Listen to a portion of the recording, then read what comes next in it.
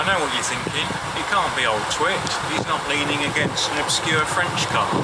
Well, today we're going to put this TT against the stopwatch and try and get it on our Old Twit's leaderboard of performance.